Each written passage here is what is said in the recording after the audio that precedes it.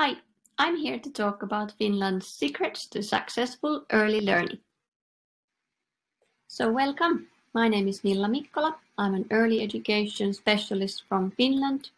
I've worked in early education for over 10 years and I'm currently the CEO and co-founder of Kindiedays.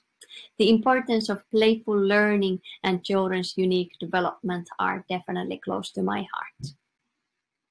Today I will give you an introduction to Finnish early education and some important concepts like child-centered learning, the importance of play, observation, documentation and guardian cooperation, and Kindiedays. According to World Economic Forum's recent report, Finland has the best developed education system in the world.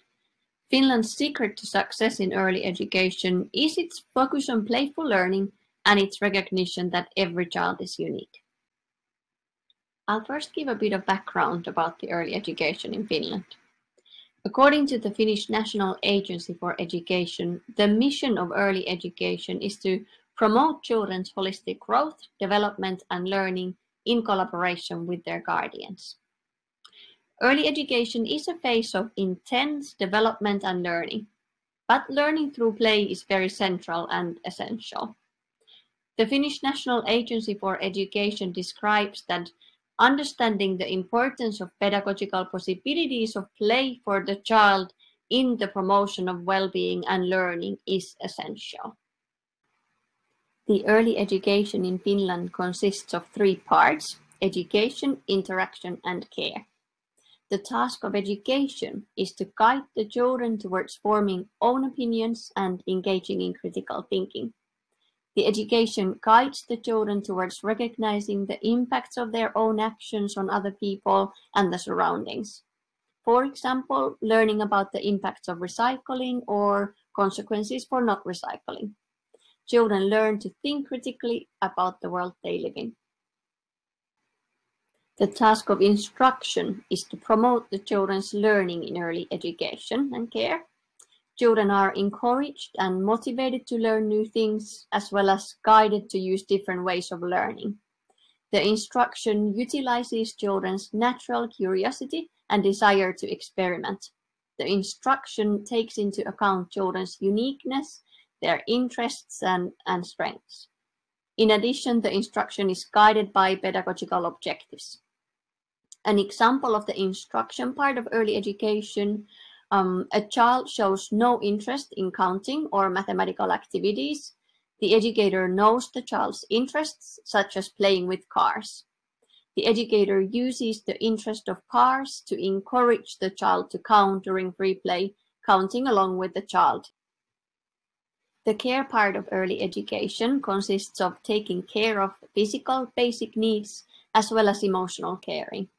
The goal is that the children feel safe, valued and understood and experience a connection with other people. A reciprocal, respectful, interactive and positive relationship lay the foundation for care. The care situations are always both educational and instructive situations, where the children learn about self-care, interaction and good habits. An example could be washing hands. The educator is not just washing the child's hands, but describing the process and the reasoning behind it, encouraging independence and own initiative. I would like to underline that also the care situations are made educational. Child-centered learning is evident in all the parts of early education in Finland. There are four key areas to supporting the child-centered learning. There's interaction, individuality, environment, and play. And what comes to the interaction, research shows that much more important for children's learning and development is the interactions and the relationships than any fancy activities. So make sure that there is time and space for natural interaction between you and the children and between the children themselves. So interactive relationships promote learning. And individuality. Every child is unique, constantly learning, and can be capable and confident and self-assured. Children mature in every area of their development at their own pace and in their own individual ways. That's what the individuality stands for. And environment. When building and developing the learning environments, attention in Finland is paid to ergonomics, ecological qualities, the comfort, accessibility, as well as the lighting inside, indoor air quality, and the tidiness of the premises. All these support the children's natural curiosity and desire to learn, and it guides them to play and be physically active and explore and express themselves as well. And then about play, it motivates the children and brings them joy while allowing them to learn new things. So the task of early childhood education and care in Finland is to provide children with opportunities for different kinds of play. The National Curriculum Guidelines for Early Education states that play promotes the child's development, learning, and well-being. So while children learn by playing, they do not personally see play as a vehicle for learning, but a way of spending time and living and perceiving the world instead. The curriculum also underlines that experiences that stimulate the children's emotions, curiosity, and interest inspires them to play. This image by Pasi Salberi well describes the concepts of play in the Finnish classroom setup. So on the left side of the picture, there is a loosely structured Let It Go classroom where there is a lot of play, but without active adult support. And there, adult acts as the crowd control only. The Finnish model of play is not like this. And neither it is the very right side, with highly structured, standardized classroom, where the educator would lead the instruction, included scripted teaching, and with little or no play. So the Finnish playful learning stays there in between these two far ends. It has two sides to it. There is classroom rich in child-initiated play, where the children can explore the world through play with active presence of the educators. And then also there is the focused learning, where the educators guide learning with rich experimental activities. I'll give an example of the child-initiated play first. So a role play area could be set up as a shop. Teachers could provide play money for counting, maybe some cornflake boxes, milk cartons, and so forth. And the teacher can participate by visiting the shop when the children are freely playing in it. The teacher could ask to buy milk, encouraging the child to count, compare, use polite language, and so forth. The teacher could also ask if they can buy with certain amount of money a smartphone, or is a smartphone and the milk carton equally expensive. So this way the children practice skills from all the areas of learning, social and emotional skills, mathematical, language, creativity, and so forth. And then again, the educator guided activity could be, for instance, also related to the shop play. They could together be crafting money for the shop. So we can stimulate the children's curiosity and interest by providing an inspiring environment and fun experimental activities that then stimulate their curiosity and also connect to their interest.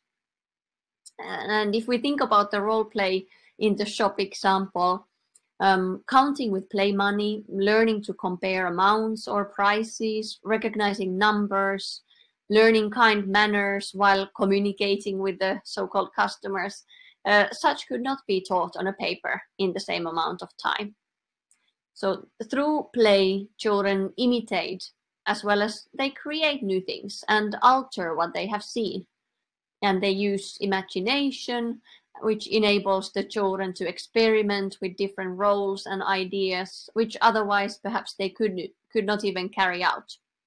They can also process experiences that they find difficult because, well, play makes it safe to experiment and try and fail. So hopefully this has opened up that the Finnish classroom doesn't consist of just play, but the play really is a vehicle for learning. Studies have demonstrated that learning and motivation arises exactly from playful approaches. The neuroscientist studies have shown that playful activity leads to synaptic growth in the brain. Synaptic growth is influenced by the experiences a developing child has with the world around them. And therefore, constant stimulation causes the synapses to grow and to become permanent. But if a child receives little stimulation, the brain will keep fewer of those connections. In play, children practice cognitive processes such as decision-making, planning, controlling negative feelings and actions, and smooth shifts from one task to another. And mastering these skills play a significant role later in studies and career.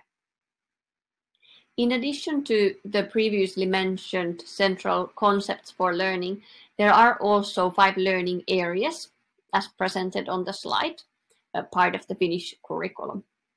And these learning areas describe the key objectives and contents of the pedagogical activities. They guide the educators in planning and implementing versatile pedagogical activities. Children are entitled to gather versatile experiences of all these different learning areas. Rather than being independent entities that are implemented separately, the themes of the learning areas are combined and applied according to the children's interests and ability level. The learning areas have been grouped into 5 entities: rich world of languages, diverse forms of expression, me and my community, exploring and interacting with my environment, and I grow, move, and develop. And it's important to notice that the Finnish guidelines don't refer to specific age groups. So early education is for 0 to 6-year-olds, and so are all these learning areas utilized as well. It's important to acknowledge that the children of the same age may also be going through different phases in different areas of development. And therefore, the national curriculum offers a general guideline only on how educators are to provide a variety of learning opportunities for all children aged 0 to 6 in all the areas of learning. The children are given multiple opportunities to practice different skills in different areas throughout their early years of education. In addition to the learning areas, the curriculum also lists transversal competencies, the skills that are enforced. The competencies practiced are thinking and learning, cultural competence, interaction and self-expression, taking care of oneself and managing daily life, multiliteracy and competence in ICT, and participation and involvement.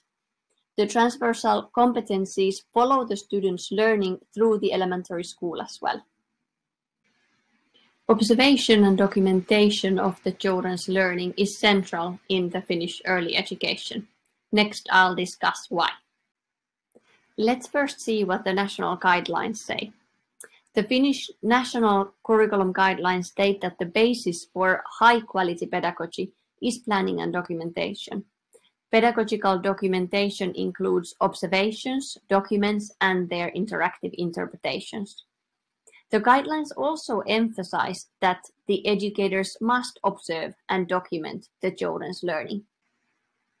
The simple answer why is observation and documentation important in Finland, because it is the way to understand how children learn and to get feedback on their development. We don't test and we don't have milestones to assess. The learning and development of the children lay in those precious, playful moments. We must pick the important ones, document, reflect, and involve the key people in the child's learning journey, being the educators, the child's parents, and the child themselves. The process is called pedagogical documentation. It is a continuous process of observation, documenting, and interpreting. Pedagogical documentation produces information about the children's life, development, interests, and needs. It creates a bridge between the children, families, and educators, and gives valuable information about the child, their interests, strengths, and development. It is so important that children are not only seen as objects of the teacher's assessment. Children should have a chance to participate in the documentation of moments that are important for them. Seeing that their important pieces of work or moments are noticed adds to the children's self-confidence and motivation to learn more. The Finnish National Curriculum Guidelines underline that children that are able to review and observe their own learnings are more capable of recognizing their own strengths and areas of improvement. Documenting the observations and the child's own reflections is essential in implementing formative assessment. It is also important to evaluate the operating culture and practices in early childhood education through formative assessment. The goal is to systematically collect, analyze, and interpret data on the activities and provide continuous feedback to improve teaching and learning. Collected data helps to visualize progress and provides insightful information to help support the children's learning and the quality of early education. Finally, let's see how is Kindiedays a useful tool supporting the Finnish best practices. Kindiedays is a digital solution consisting of manager, educator, and family apps. It provides the foundation for quality education. Centers can choose from a host of readily available curriculums or create their own to ensure structure for teaching and learning. Teachers observe and document children's learning moments through photos, videos, and notes, and connect them with the curriculum's objectives. Cooperation between home and daycare is crucial in the early years. It secures children's overall well-being and enhances their early development. With Kindiedays, learning moments are shared with parents and caretakers in real time. View and export learning portfolios and statistics per each individual child.